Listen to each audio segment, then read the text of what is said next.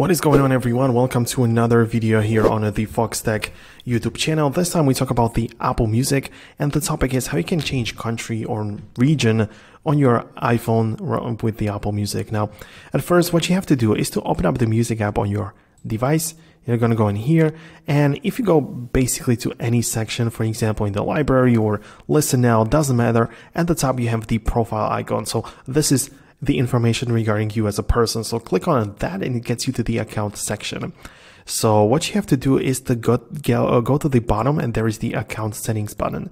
You're going to click on that. You may be prompted to be logged in with your Apple ID account. So perhaps even if you are logged in, you're going to be required to retype the password. So go ahead and do that. And here you can browse the settings here. So the Apple ID settings, I'm going to come back.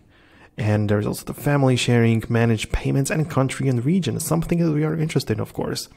So if you open it up like this, it gets you to this page, but unfortunately, it's only going to show me this little thing. So to change stores, you must first cancel your Apple Music subscriptions. And this is where the whole problematic stuff of changing the country and region applies. Like, everything is set up in one country for a reason. So in case you do that, in case you basically just switch to a different country, you will need to go to the settings, and in the upper right corner you have to go to the subscriptions tab like this. Make sure that it loads up, of course, and you have to cancel all of the subscriptions and basically switch the Apple ID to a different region like that. And once you cancel all of the subscriptions, you're going to come back and notice that you will have different options here, and you will be able to change it, but it's a bit more complicated. I just wanted to show you how it works and where you can find it, what are the steps you need to take. But once you perform all the stuff, once you cancel the subscriptions, come back to the settings of the music app. There you'll be able to find other options in regards to changing the region.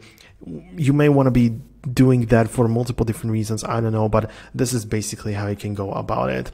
So I'm going to wrap up this video right now. I don't want to make it any longer than it needs to be. Thanks a lot for watching, and I will see you in the next video.